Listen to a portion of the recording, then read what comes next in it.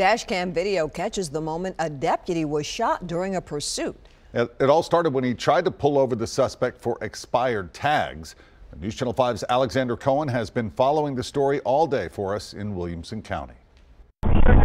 For a routine traffic stop, Williamson County Deputy Chandler Rowe turned on his emergency lights. Headed towards Hickman County, reason for stop with expired registration. As you can see in the video, the driver, identified as 35-year-old Samuel Bennett of Franklin, didn't stop. There was a short pursuit until you see a muzzle flash from an AR-15. 65, they're shooting at me. I'm hit.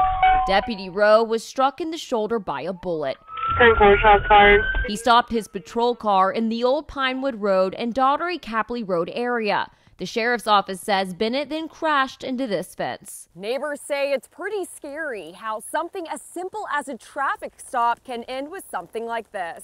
Ain't that something? That's bad. Leroy Tidwell was relieved to know the deputy is okay. They liable to kill you anytime. That's the most dangerous job they ever been, and people think they got it made.